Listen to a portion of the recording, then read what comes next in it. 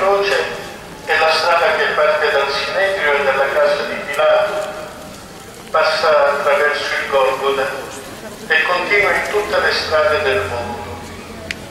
Una strada sporcata dal sangue, echeggiante di urla sghignaziante, di gridi di dolore che si mescolano. Lungo essa un uomo, Gesù, stenta di andare avanti, ferito, umiliato e schiacciato dal pesante letto. Lungo quella strada c'è anche chi è disposto a dare una mano e chi versa lacrime di compassione. Le stesse scene, le stesse voci, gli stessi rumori si odono nelle strade del mondo. Anche nelle strade del mondo ci sono persone che versano lacrime di compassione e sono disposte a fare da cirenei. Il bene e il male si incrociano, ma per grazia di Dio, come sentenzia il Golgota, il male non vince. Viviamo oggi momenti difficili e di sbandamento. Ci sentiamo tutti confusi e impauriti per ciò che sta avvenendo nella Chiesa, nella società, nella politica, nell'economia.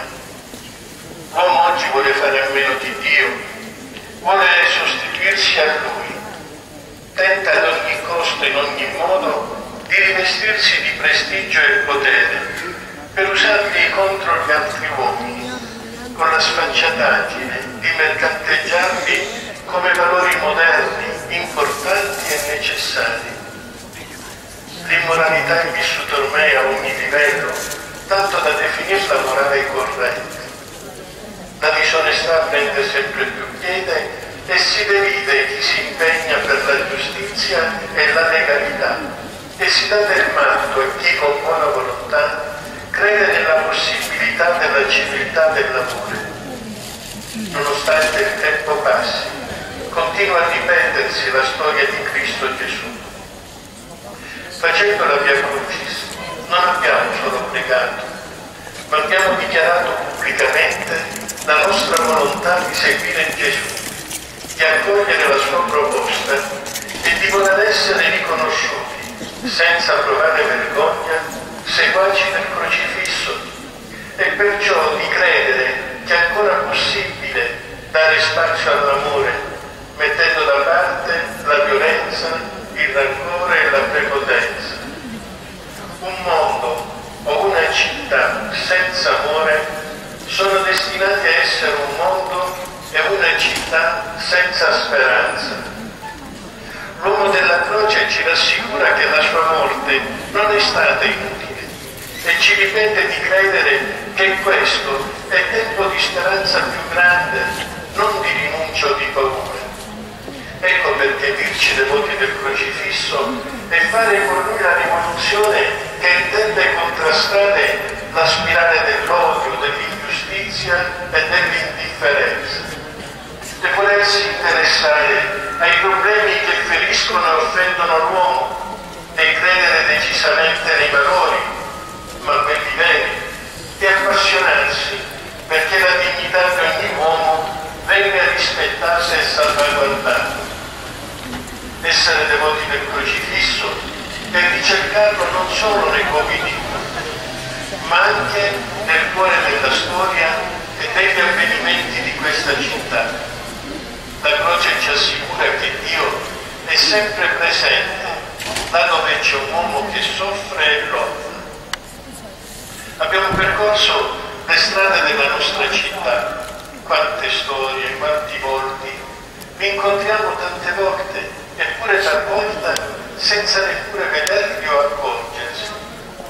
Anche noi viviamo in mezzo agli altri senza vederne la sofferenza e l'offesa che la società dei cosiddetti giusti spietatamente fa ricadere su di loro. Ci commuoviamo dinanzi ad una croce che ci ricorda il dramma del giusto, mentre restiamo indifferenti davanti ai poveri Cristo di oggi. Quanti rigidamenti, comportamenti strani anche nelle persone buone e nei credenti.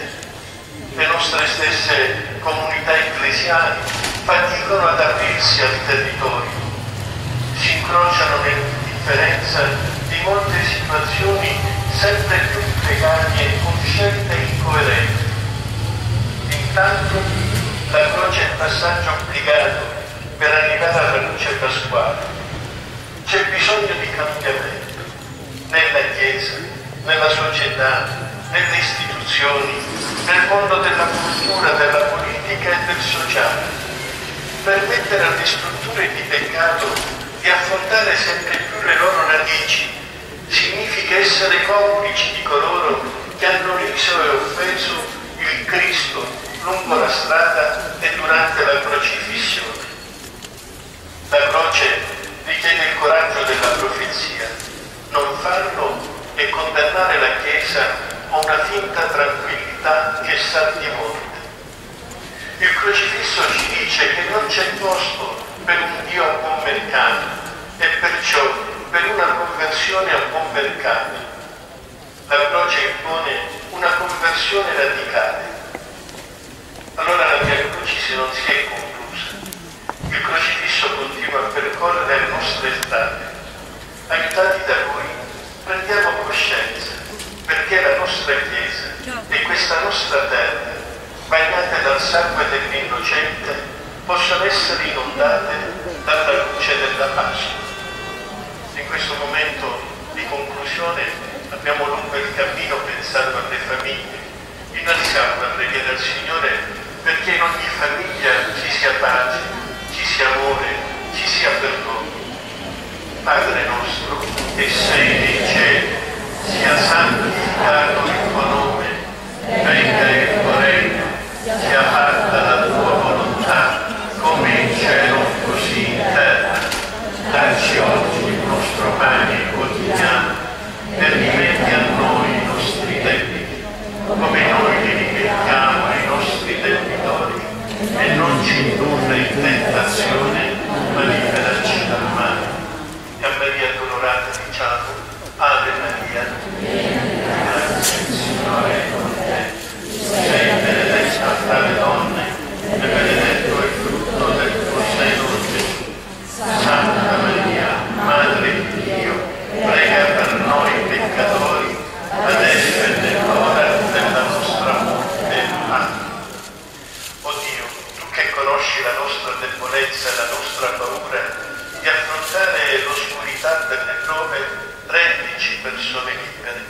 Facci arrivare al traguardo della pace che oltre l'angoscia e trasformaci in dono del tuo amore per tutti gli uomini della terra, per Cristo nostro Signore.